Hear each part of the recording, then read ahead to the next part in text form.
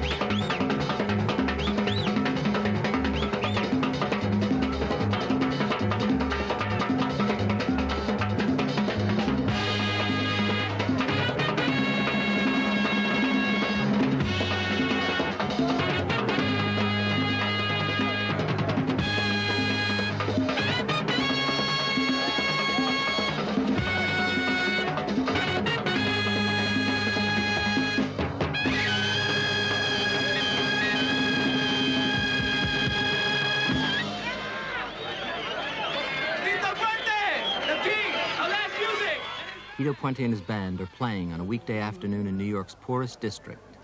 Music, he says, keeps the Puerto Rican alive. No one's paying Puente today. Music is his social work. He's joined by pianist Charlie Palmieri.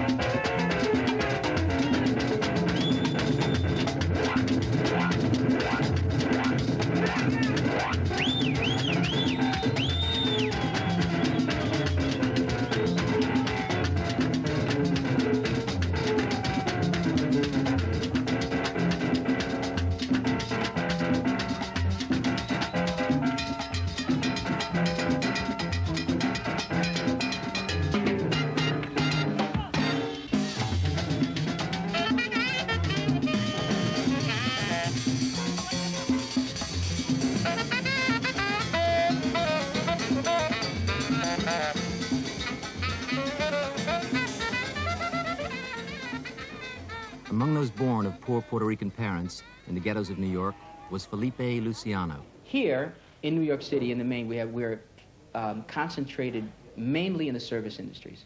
We are dishwashers, we are doormen, we are assistant dishwashers, we are street cleaners, we are whatever the lowest on the totem pole is in terms of the service field area is what we are. In the main, the working class. We have an increasingly large and visible middle class. But that middle class still is caught up in trying to make its money and mind its own business.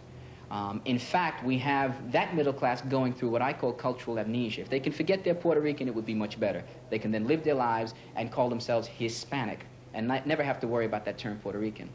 But in the main, we are a working class and very poor community, a very large poor underclass. It's a miserable feeling walking into a school, for example, and feeling the total sense of worthlessness of Puerto Rican children. And these are beautiful, this is a beautiful people. The people I'm talking about come from all races. They are black, they are brown, they are white, they are beige, they are the colors of the rainbow. We are a people who love music. We are people who have an acute sense of hearing. We for example, our rhythm is so complex that a lot of people really can't understand it. Here in the United States of America, we have a history of having closely knit families, though that's rapidly undergoing a real transformation because of the urban decay that we see here. We have so many beautiful qualities that it's very difficult to show. It's very difficult for our own folks to see it. It's like trying to remove the layers of filth that have been put in front of their faces. And so that, I feel, has always been my job. How can we remove the veil? How can we take the stereotypes away from my own people's eyes so that they can see their own beauty?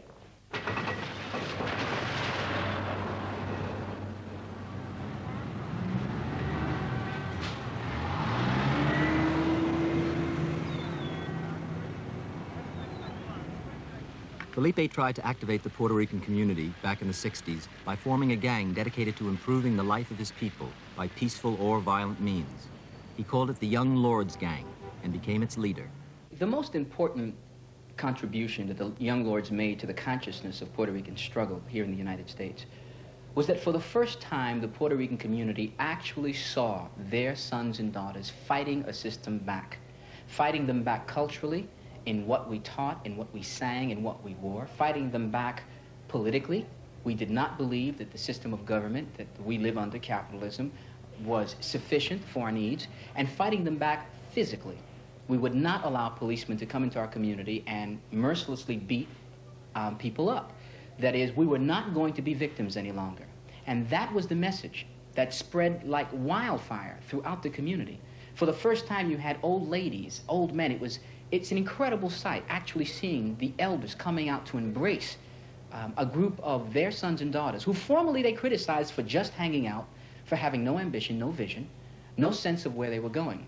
They're embracing these children now, and they're saying, you are our liberators. That was the most important role and the most important contribution that we made to the political consciousness here. It wasn't material. You could not see it. You could just see it in the erectness of the carriage, in the way people talked about themselves, in the way Puerto Ricans began to put themselves on the map.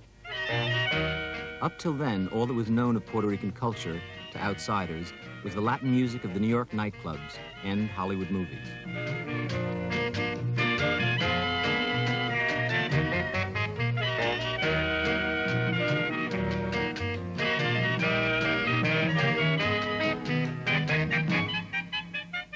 In reality, this music had migrated to America with workers from Cuba and Puerto Rico.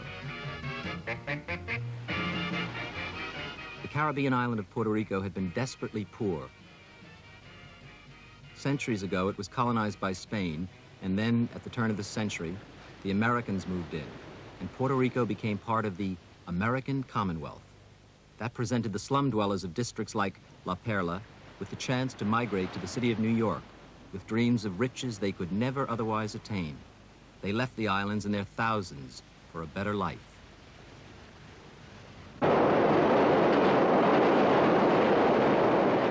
What they found were districts like the South Bronx, where Puerto Rican workers settled and raised families.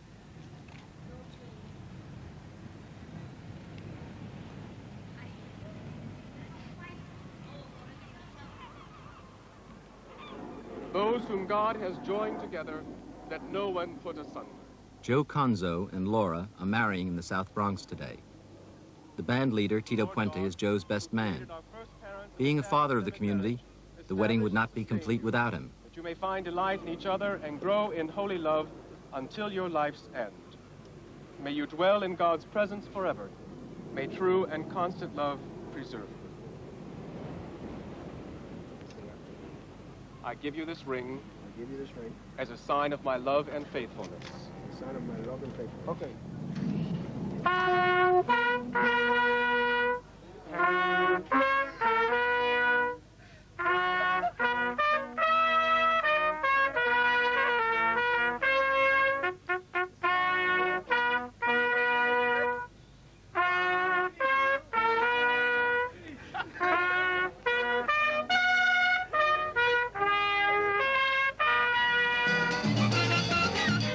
Like other Latin workers, musicians can't afford to turn down any opportunity. So after the wedding, Tito and his band will be off to another gig.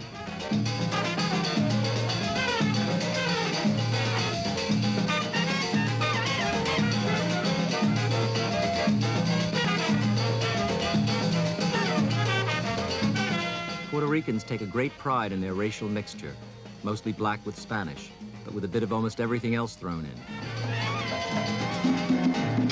The community retained its own identity as it grew, largely through its music.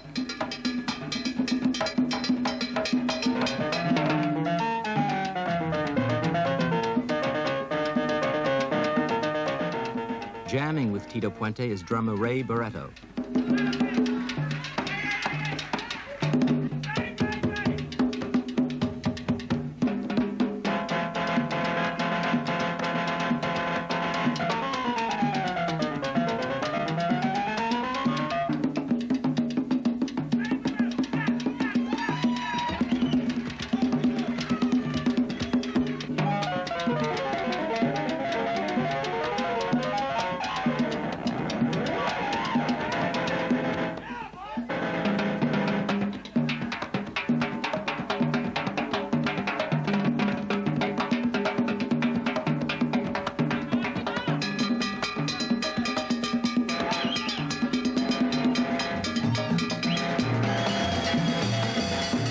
Puerto Ricans are the largest part of what New Yorkers call their Hispanic community.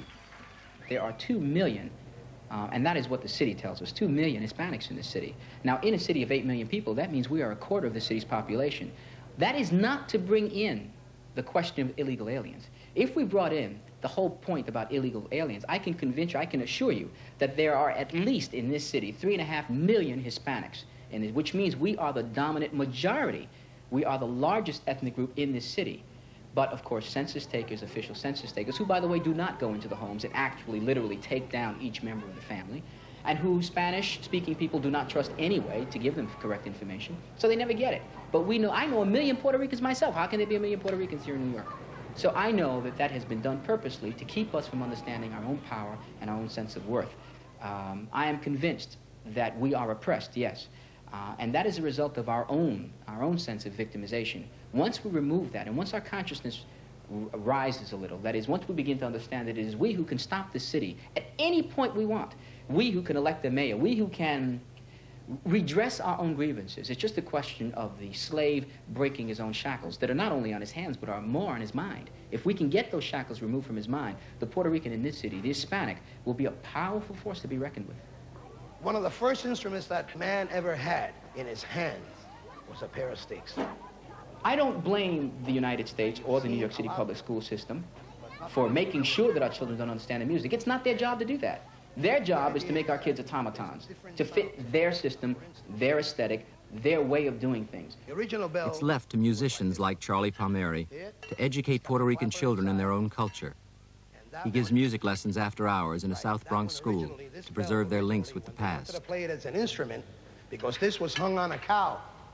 And when they wanted to know in the field, the farmer wanted to know in the field where his cow was, he'd listen to the sound of the bell.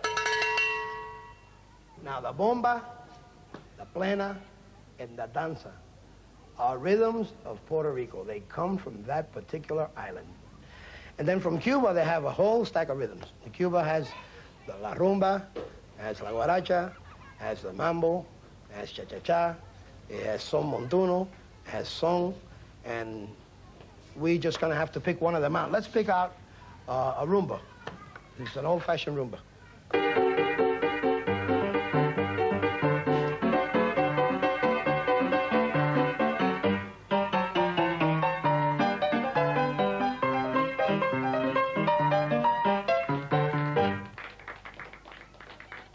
Now, we're here really to get together to learn a word that's been used quite a lot. And the word is salsa. Does anybody know what the word salsa means? Anybody? No, you don't know what salsa means? You mean to tell me when your mother starts cooking and she makes a bistec in salsa, you don't know what that is? It's sauce, right? But they have bands that play it with modern harmony, and they play it really together. And they use electrical instruments now, they use electric pianos, so they give it a terminology, and the terminology is called salsa. Okay, let's practice. 1, 2, 1, 2, 3, 4, go!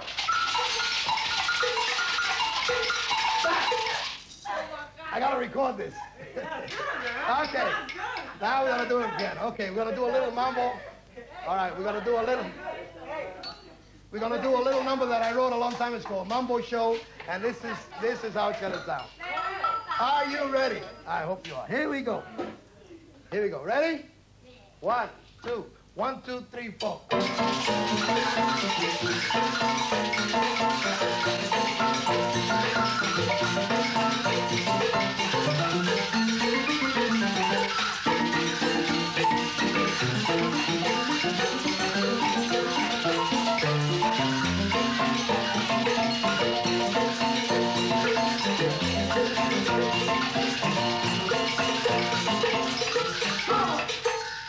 Go, keep playing. You.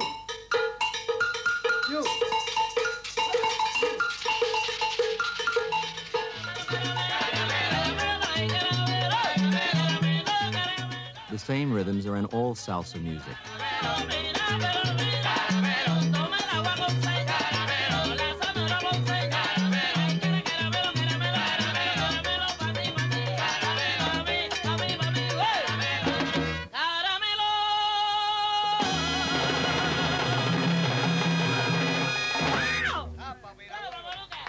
Salsa superstar Celia Cruz is rehearsing with her band. To Puerto Ricans, she's a legend. She's seldom seen in public, but on disc her music sells second to none.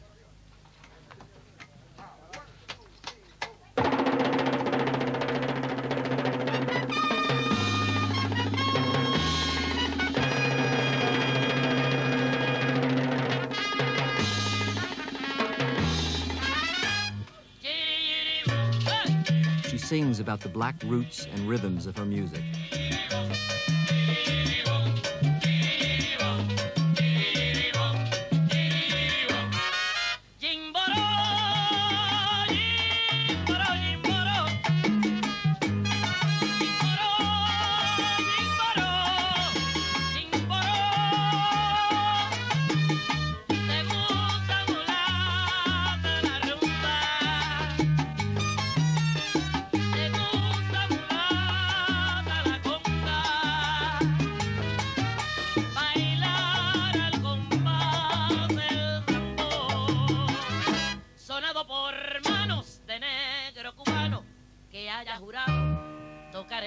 Celia is salsa's only female star.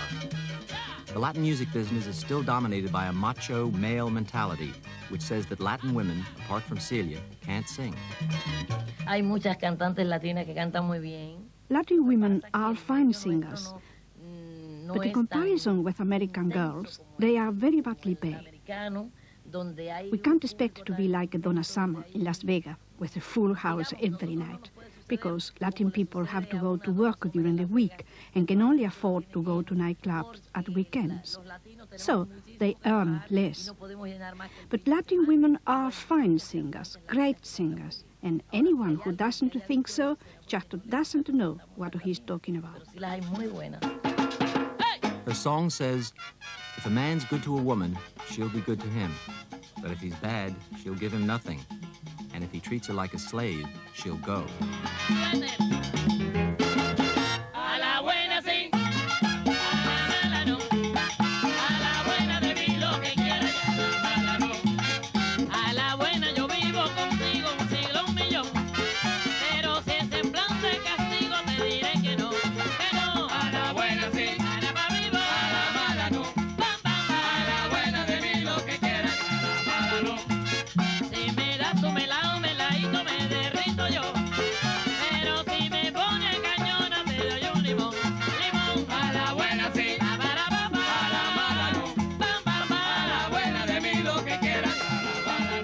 To some Puerto Ricans, the smooth sounds of commercial salsa are too far removed from the lives and problems of the community itself. The music is used and manipulated consciously and unconsciously. There's no great conspiracy to do this. What happens is that almost insidiously the music takes on a status quo role, a pacifist role, a diffusing role. it takes away from having people look at the reality of their own lives, at the shit-encrusted walls that they have to work within all of the time. The headquarters of the salsa music industry is Fania Records. It's a multi-million-dollar business run not by a Puerto Rican, but an Italian-American, Jerry Masucci. Having built the company up from nothing, he's very much a power behind the scenes. As long as I have the hits and the artists, I'm in a powerful position.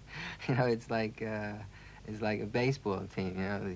If you're a winning manager, and you're powerful, but once the team starts losing, you're only as good as your players, you know. I mean, I can't go and make the music. I can tell them what I like, I can tell them what's selling, I can tell them my ideas, and, you know, combine the commercial aspects and the musical aspects. But I've been lucky enough to know the right talent and sign them and keep them.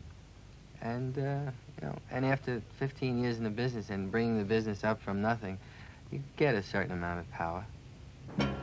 Fania Records' power was built by flooding the market with a successful formula, bland lyrics with a smooth Latin rhythm, the salsa sound.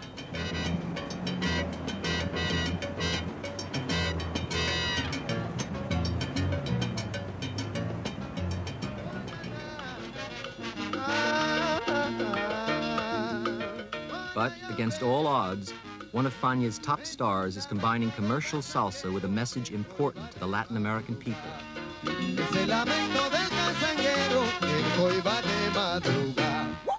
Ruben Blades is rehearsing a new album with uncompromising lyrics about the political prisoners of Latin America, the sadness of men deprived of liberty, the violence of fascism.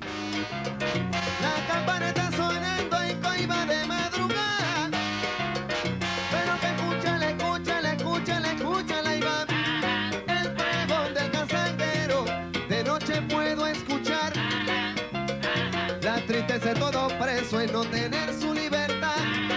Cuántas latas de cascajo hay de aquí hasta Catival. Llegó un bote mi hermanito, hay palo en madrugada. La casanga formada y hoy va a entrar.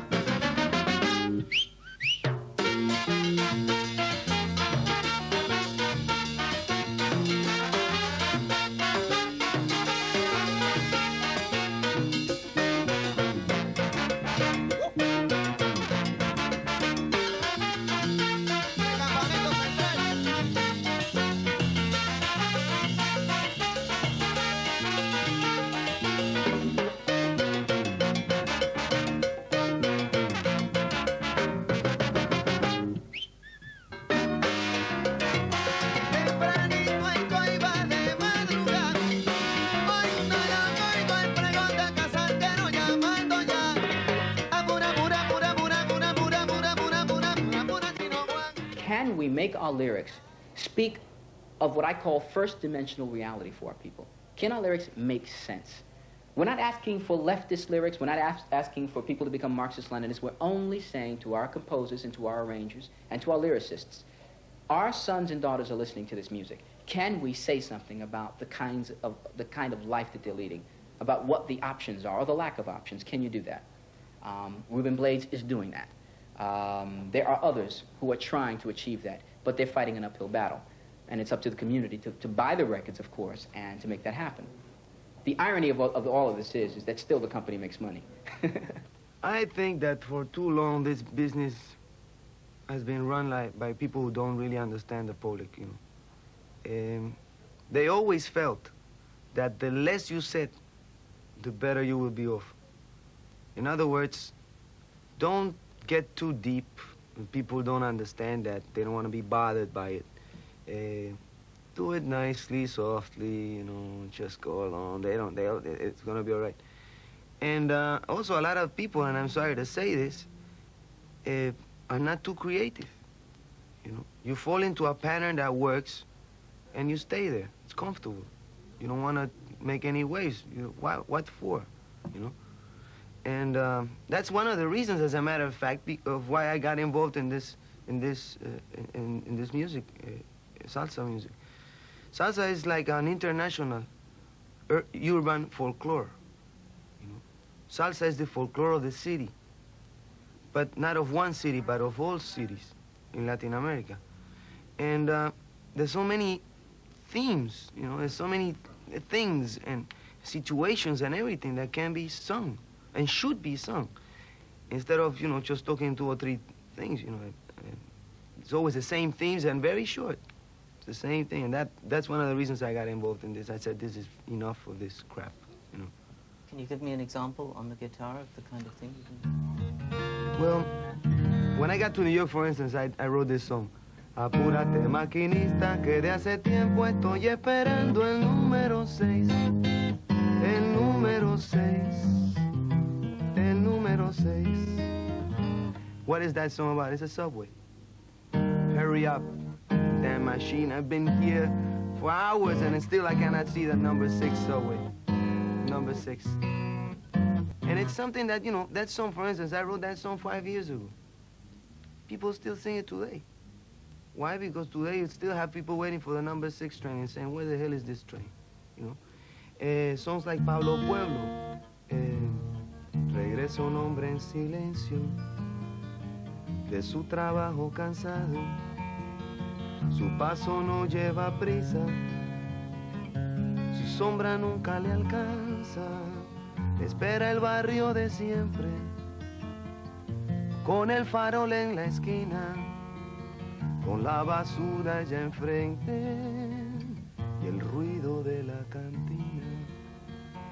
He says, a man returns. He walks very slowly, so slowly that his shadow is always behind him. And he's not in a hurry. He knows what's awaiting for him. The same neighborhood, old neighborhood, with the same corner, with the same trash cans overturned, the same noise from the bar. About the same number of Puerto Ricans live on their island as live in New York, around 3 million. The slum dwellers of La Perla still live beneath the walls of the old Spanish castle. Spain was the colonial power that gave a distinctive sound to the black music and a distinctive appearance to the people. But at the turn of the century, America invaded, and Puerto Rico became part of the American Commonwealth, neither a state nor independent.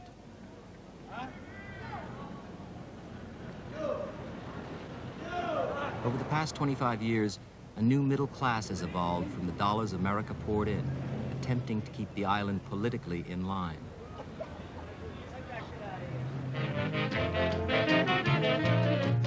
Caribbean islands like Puerto Rico and Cuba grew up as holiday resorts and gambling centers for Americans who built up chains of hotels and casinos for their own pleasure, while they listened to the latest in Latin music.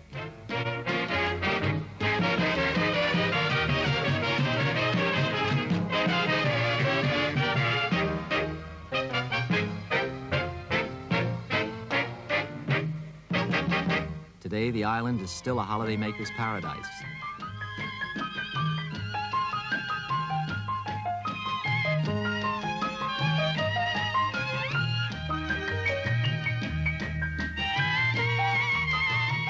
Hotels like the Condado Hilton like to give their customers what they want.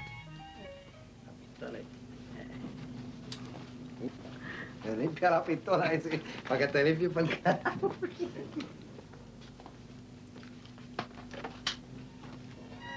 The cowboys are Puerto Rican waiters.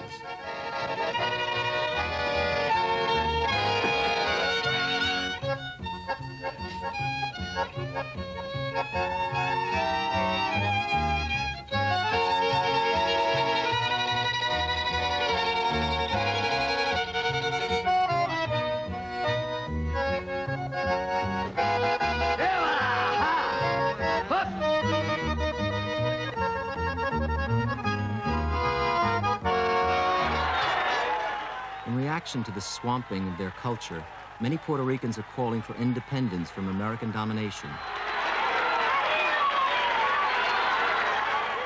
On an historic occasion, 4 Puerto Rican independence fighters have been released from jail by President Carter.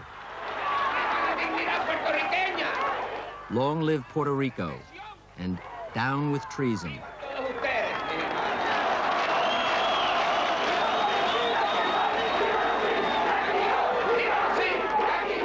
Freedom, yes. Yankees, no. The freedom fighters just arrived in Puerto Rico from prison in the U.S.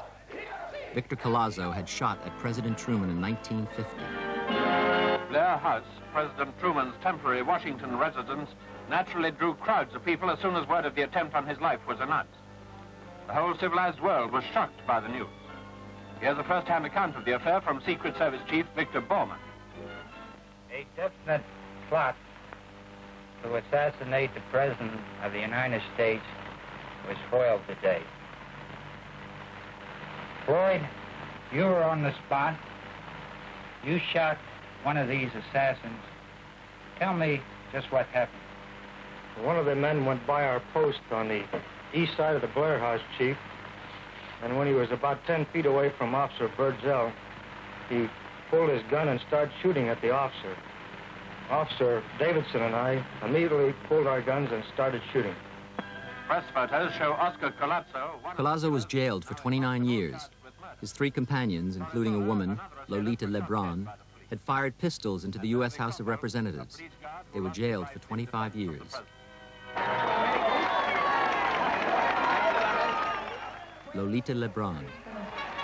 Oh, pueblo mío, cuánta dicha de haber venido de regreso. People of Puerto Rico, my people, how wonderful it is to be back home after so many hardships. The flag I hold in my hand, it is up to all of you to see it is never torn down, eliminated or rejected. This flag, which today is inferior to any other in the world.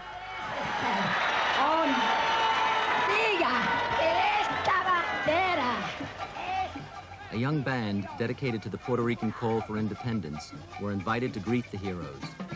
Moliendo Vidrio. In Puerto Rico, politics and music go hand in hand.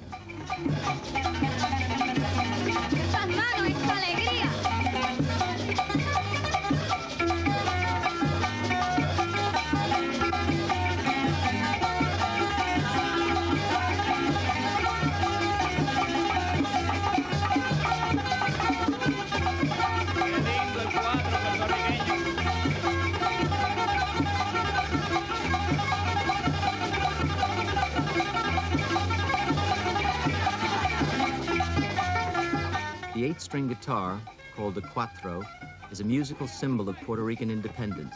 It's unique to the island.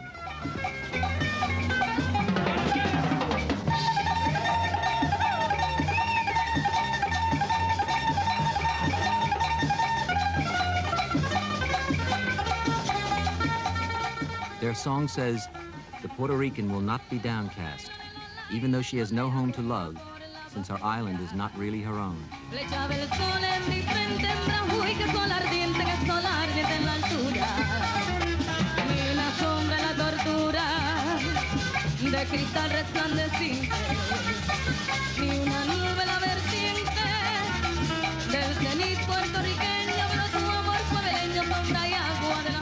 Moliendo Vidrio's lyrics have not found favor with the Puerto Rican establishment. Just as many years earlier, the danzas of Rafael Hernandez had their references to independence removed. Today, they're safely performed on stage at the local Holiday Inn with no lyrics at all.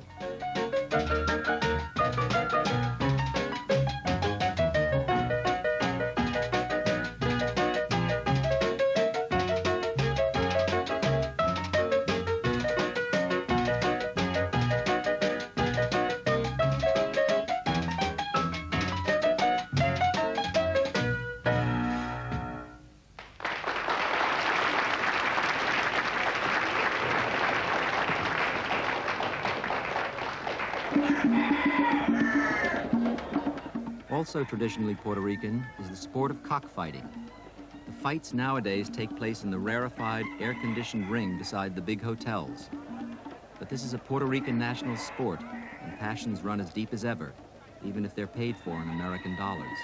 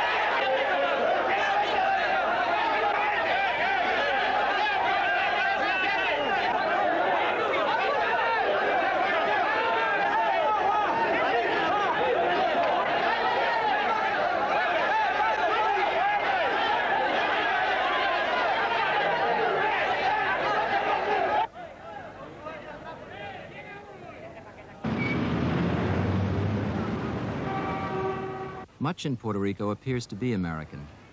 Tax-free businesses and low wages for workers make it a haven for the multinationals. But behind this facade of short-term foreign investment, some Puerto Rican traditions do survive. One of the island's earliest music forms is the plena, a local story in song.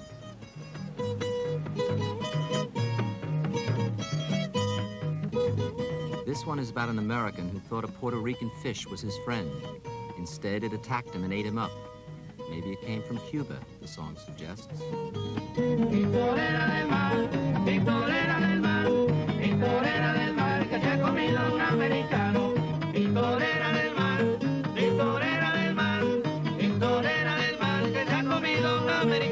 Unos dicen que era boricua y otros dicen que era cubano. La tintorera del mar pues ya ha comido a un americano.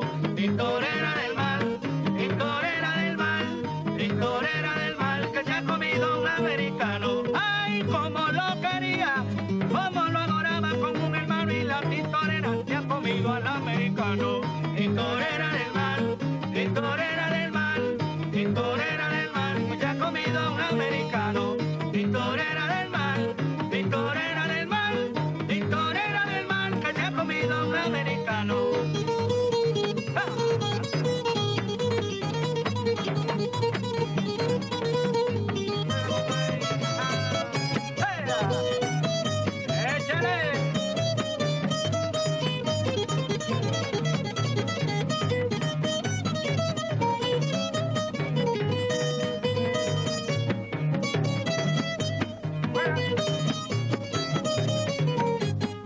Plena music has its roots in the black township of Luisa Aldea on the coast of Puerto Rico. A large slave settlement, it was once the home of Puerto Rican black music.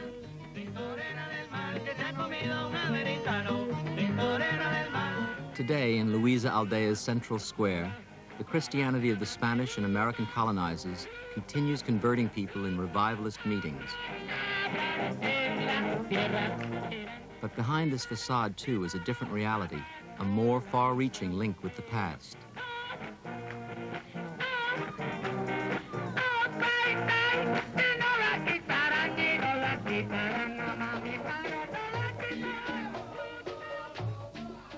Nor is the graveyard imagery all it seems to be. It appears, like the statues in many little shops, to be of Christian saints and historical characters.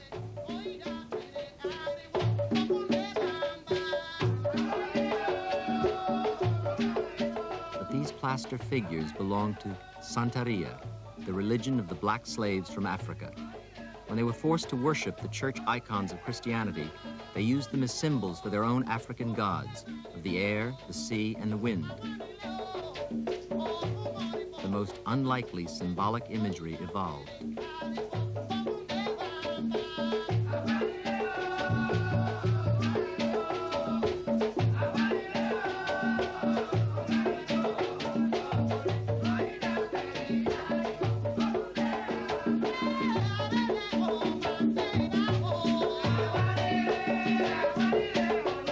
The music, too, looks back to Africa.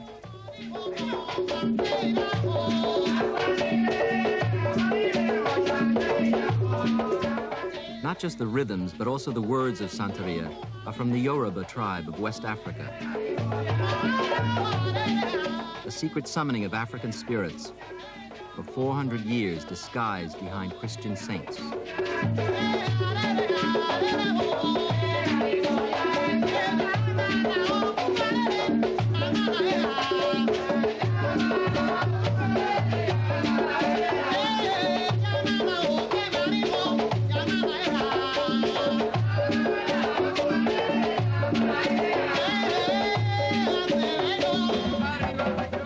On a public level, the Bamba dance of the African plantation slaves takes its place as a tourist show in a Holiday Inn. It's about the violent death of a slave girl at the hands of her white owner.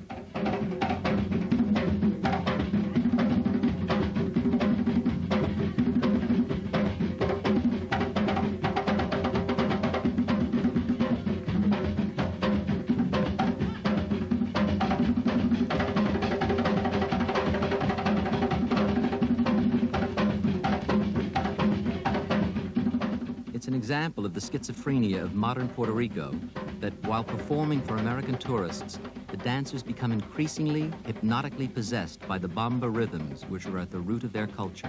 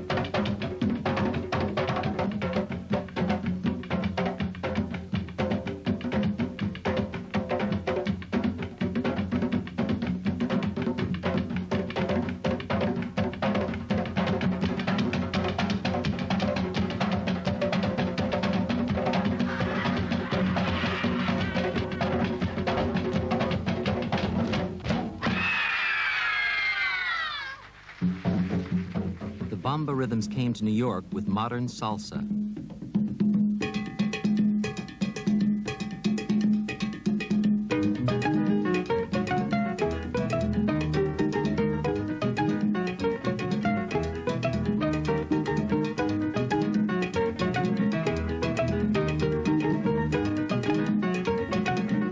Today, some musicians are committed to exploring the music of their past in a new idiom. Well, this, unlike the commercial band, this is got different possibilities. When you play something commercial, you already are very,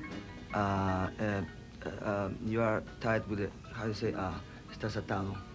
Yeah, you are tied up. You are tied up with certain structures, you know, that you can't really break them. They have to be very, like, for example, say disco music. It's a music that's got that structure. You can go out. You can't create on that.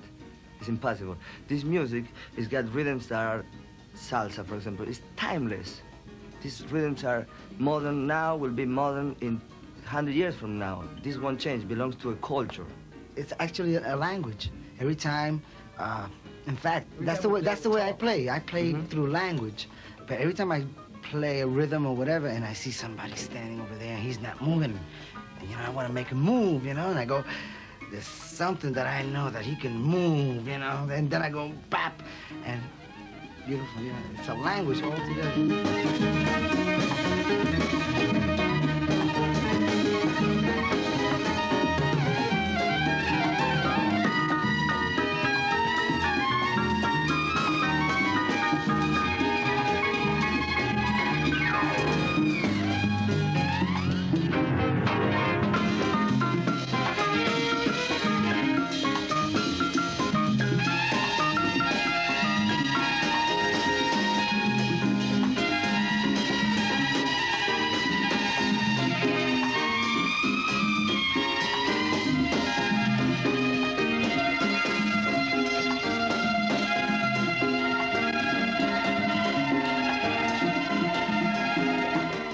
Music has been able to adjust from a country rhythm, which was slower, to an urban-paced music. It's been able to survive that. Our music now is faster than it was 40 years ago. It's not the same rhythm. If you compare the clave, the rhythmic pulse of the 40s to the clave of the 70s, it's almost double the time. It's adjusted to cars, airplanes, speed of sound, speed of light, that kind of thing. Who knows, the 80s may have an even faster clave. But the point is that it's the street music that survives, the music of the people, because it is the conscience of the people. And that basically is what salsa is. Many see in salsa not just the music of the streets, but of big business in the discos. For young New Ricans, a Saturday night on the dance floors of a Latin club will mean forgetting the drudgery of their working week.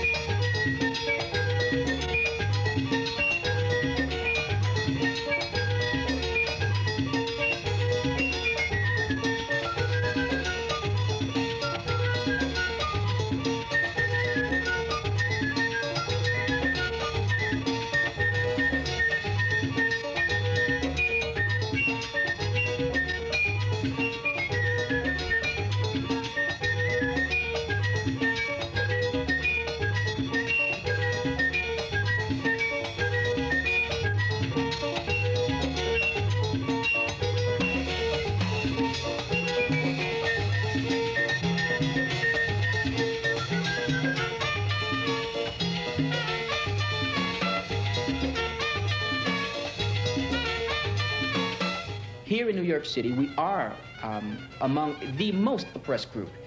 You've seen the dancers, you have seen the rhythm makers, but that belies what the political reality is, which is that those same people have to laugh to keep from crying. Every one of the musicians that you see is also very much a traditional music person. There's not one musician playing conga, playing trumpet, Puerto Rican or Cuban or Hispanic, who does not understand what the roots of his culture are. Not one.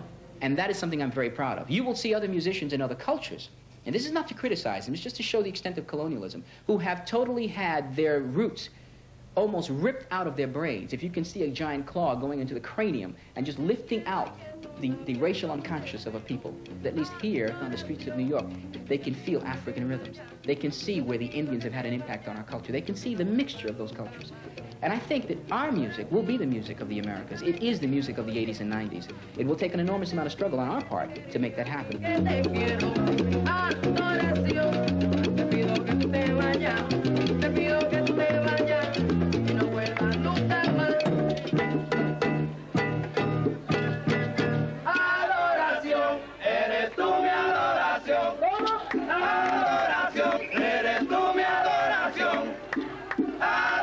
Street music will always survive.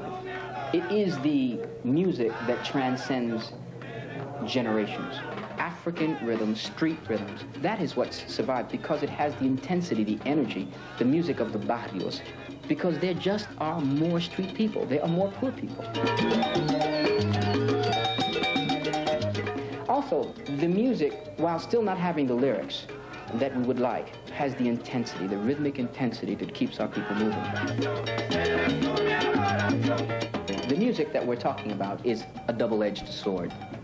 It is escapist, it is trendy, it is faddish, but it also is innovative, it also is dynamic, it also is progressive. What determines what will live and what won't is the politics of a people and their experiences, what they go through. That is what determines whether the music will live or die.